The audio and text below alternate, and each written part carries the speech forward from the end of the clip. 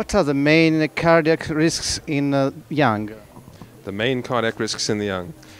Well, it depends. When you're looking at the 1 to 35 age group, you'll see that the cardiac risk for sudden death, is that your expectation? The cardiac risk for sudden death is predominantly linked to inherited disorders. About 2/3, 3/4 you'll find either cardiomyopathy or a normal heart indicating underlying arrhythmia syndromes.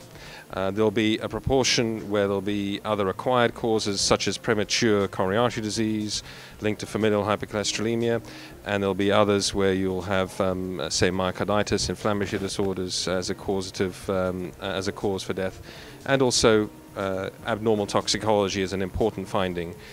So drug overdoses, recreational drugs such like they can also predispose towards sudden death in the young. Does Brugada syndrome cause sudden arrhythmic death syndrome?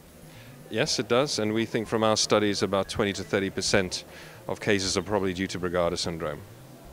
And is Brugada syndrome associated with fibrosis, and is ablation the right solution?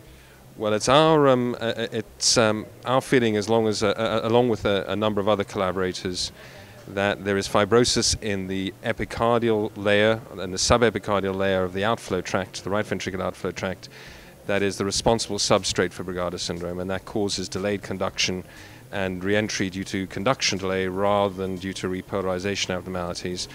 And that ablation here is very effective at removing the substrate in symptomatic patients. So definitely a potential modality for the future.